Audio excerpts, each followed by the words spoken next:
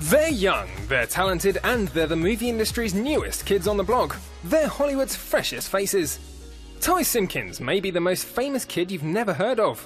When he was still in the womb, his mother, whose two older children are also actors, began receiving casting requests for him. He made his TV debut at just 3 years old and continued to perform on various soap operas until he was 4.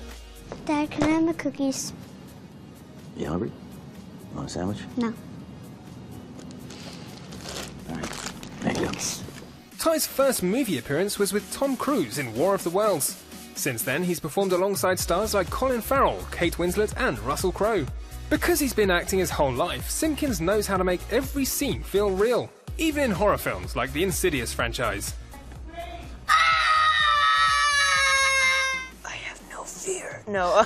Ty's star is undeniably on the rise. His performance in Iron Man 3 earned him a 3-picture deal from Marvel, and he recently stole scenes from Chris Pratt as boy genius Grey in Jurassic World.